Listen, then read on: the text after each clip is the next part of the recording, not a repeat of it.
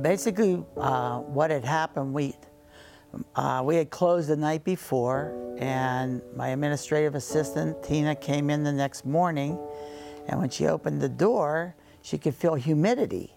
And she said, "This is weird, I feel humidity." And then she could start to hear some water.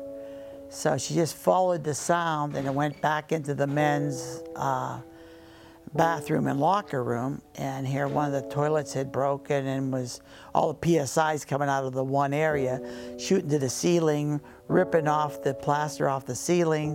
Plaster came down off the ceiling, covered the drain, and next thing there's 3 or 4 inches of water through the whole area.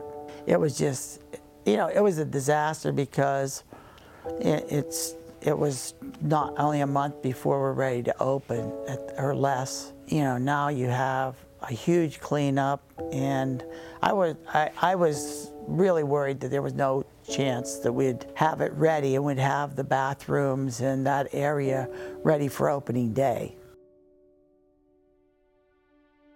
Well, they came in, and Jose was basically, I guess, their project manager.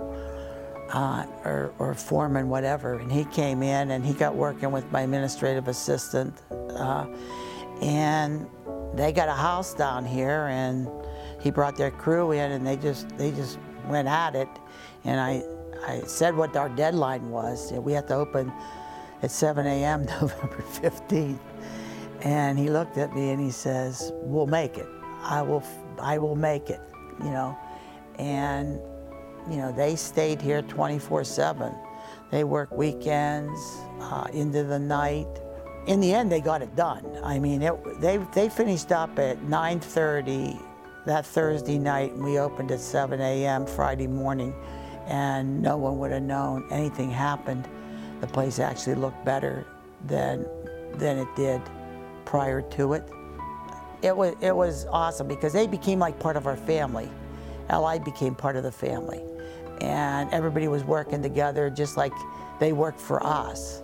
And you know, like his pride in trying to make our place look as good as we wanted it, you could see that pride that he had, and he carried it over, and it was like, you know, you developed a close bond and friendship.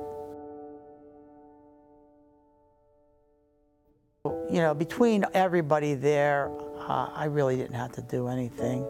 They took care of it, and so it seems like everything's gone well. They were positive about it. They were very positive about it. I mean, they knew the situation we were in, and they didn't hold us up in any way, which was great.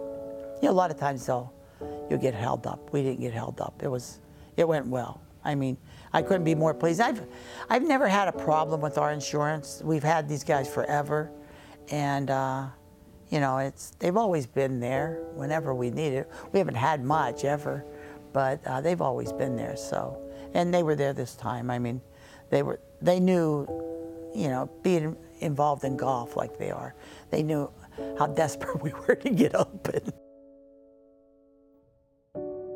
Oh, I'd have to give them a 10 plus. Yeah, they were terrific. I mean, there was never a problem, just super supportive. I mean, that's what you don't usually get. Oh, absolutely. I mean, I would never go anywhere else. Super supportive. I mean, that's what you don't usually get. The super supportiveness, and you could feel their desire to get it done for us, you know. Like I said before, they really were like part of our family. That's the best way I could describe it. And I don't think you could give a better compliment than that, really. Well, you know, if you have Allied, okay, just trust them. I mean, to be honest, I was always nervous that it wasn't gonna happen, you know what I mean? Because I always expect the worst, and then it turns out better for me most of the time. And it really looked like we didn't have a chance to make it.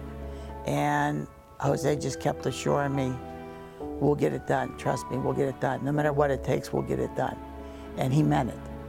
A lot of times guys give you that lip service, they don't mean it.